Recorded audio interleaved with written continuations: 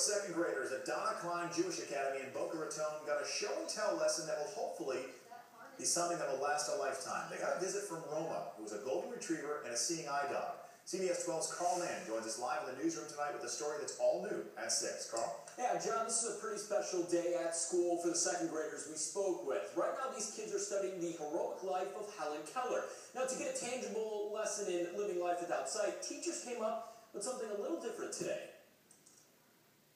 Man's best friend became these kids' best friend on Monday. I felt like it was exciting because we got to see a real dog and that they helped the blind person see. This is Roma, the eyes and the protection for Christina Panzak-Smith, who's a blind rehab specialist. They're working, they're not just a pet. Christina and her dog Roma were asked to pay a visit to the Donna Klein Jewish Academy in Boca Raton as the second graders studied the life of Helen Keller, getting a first-hand encounter with a woman who's blind but is a standout community member is why teachers brought her in. Ms. Smith is a leader in the community, able to overcome her disability and able to be a leader in herself. It was a life lesson for these kids in caring, compassion, and understanding just what blind people go through.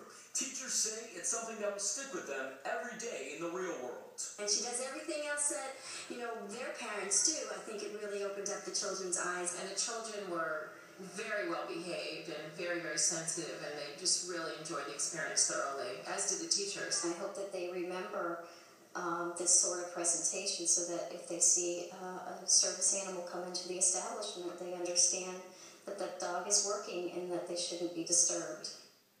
Oh, a pretty cool story there. Seeing eye dogs have been used in the States since 1939. Now, the training that goes into teaching a dog like Roma, not cheap. Somewhere around $70 grand to get the necessary training. Live in the newsroom, Carl Mann, CBS 12 News. All right, Carl, thank you very much. Pretty good story about the little dog. Great learning experience. Absolutely.